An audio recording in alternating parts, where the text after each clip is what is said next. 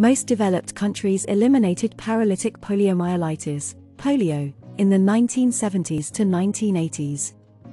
It was believed that after recovery from acute paralytic poliomyelitis, the physical condition of survivors would remain stable for the rest of their lives.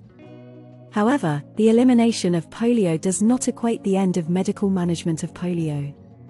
Hundreds of thousands of polio survivors worldwide are still at risk of developing the late effects of the disease. Here, we report a case of post-polio syndrome who attended our clinic for the presence of new weakness and neuromuscular problems 6 decades after recovery from paralytic polio. It is essential that health professionals be aware of these conditions and have an understanding of the underlying pathophysiology of the symptoms. The current study is indexed at the United States National Library of Medicine. At the National Institutes of Health maintain the database as part of the System of Information.